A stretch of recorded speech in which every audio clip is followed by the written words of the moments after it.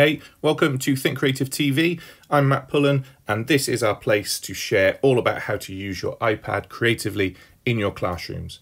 If you enjoy these videos, please don't forget to subscribe, and then you'll be kept up to date on everything that we release. Now let's get stuck into today's video. Hey, great. So let's get stuck into Pages, and in this video, we're going to look at how we can edit text within the document. And again, please remember you can do this across Keynote and Numbers as well, but we're going to focus on this from a Pages point of view and what we can do with it. So I'm going to jump back into that document we were in before. I'm just going to start to think about what text I might want to add on the screen. Now, again, a couple of ways that you can do this. As a basic word processor, I can type directly on the screen. You can see I've got my flashing cursor here that I can then type into that space, and it's just going to keep flowing across.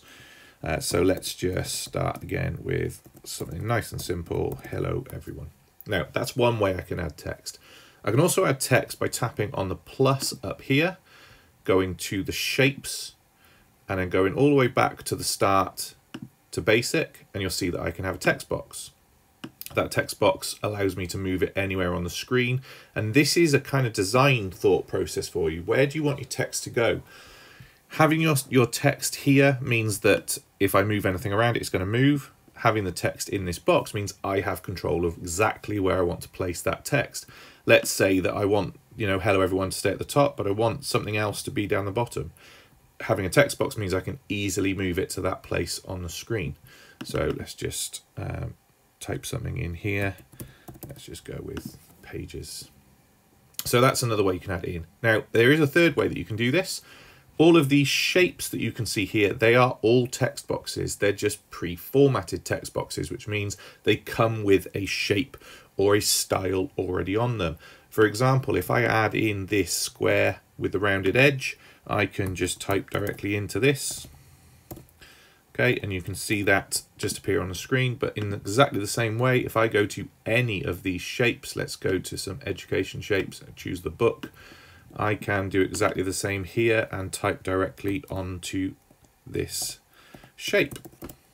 Okay, now obviously because my text is so big, I've lost that text on the screen. So this is where the format button comes in by tapping on here and choosing text. Let's just say I want to make that text a little bit smaller. And you can see that, well, one, I can't spell pages, and two, that text now appears on that page. And again, you can play around with different things. I could even take this text, turn it white so that it shows up, take that text box and layer that over the top of something. Oops. It appears I didn't actually change that text white. Let's just go back in. I know, I've got it behind. So I'm just going to arrange that just so you can see it. So I'll just drop that behind. There we go. So I've got this text box kind of floating over the top. Yeah. So you can see how that works. And again, it moves the text around. So again, there's a whole design thing that you can play around with there. But for this, we're just looking at adding text in various different ways. So let's separate these back out. And let's turn that text so we can still see it. Okay, so this is the design process. Now, let's say we want to do some other things with this text here. Let's take this one, for example. Up here, I can change the style. So again, although I've got a text box here, I can turn this into a text box of sorts. We're just changing the style at the top. You'll see the whole text box changes color in the background. I actually want to go back to having it this style, just so I can show you some of the other features. I can also fill that text box manually with gradients, etc. And there's all sorts of different things that you can do here. Image being a great one as well. So you can have text directly over the image. We can add borders. So I've got a border around that box. There's different styles that you can have. So depending on how you want that to look on your page, and there's so much design that you can do with this. It's really incredible. You can add shadows. So you can see now that that box looks like it's standing off the page a little bit. Okay, so just again, that design process. I'm going to get rid of these just so you can see exactly what's happening here. And so on and so forth. Reflection is a nice one. You see that just kind of gives that, looks like it's on a glass table or something.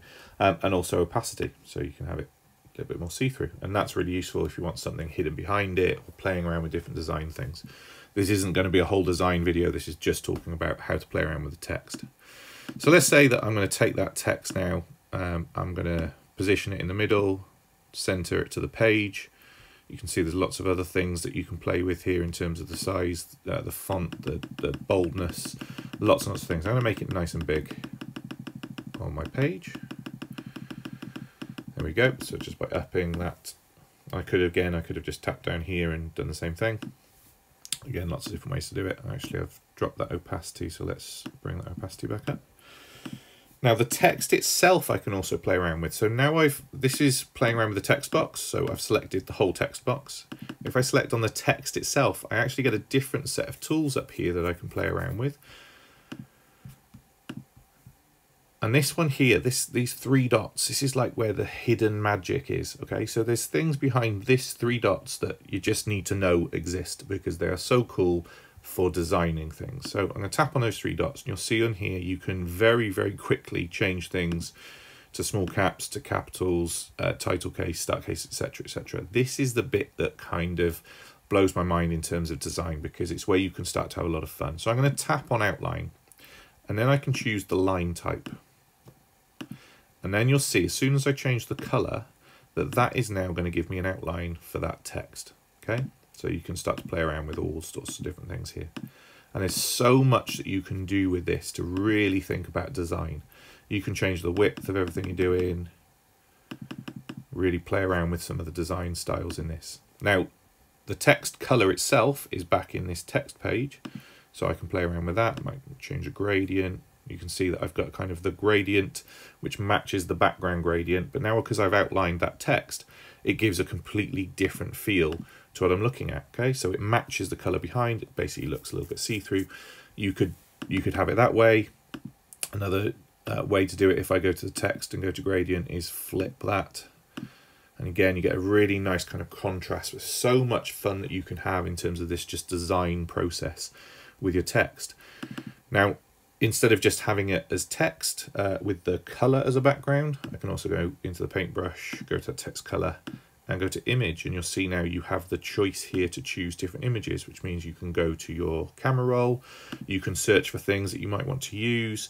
What should we take? Let's take this nice shadow and light scene here, and I can add that in as a background to my text as well. So again, really bring things to life and have yourself as educators or have your students really play around with the design of what they want that text to look like on the page.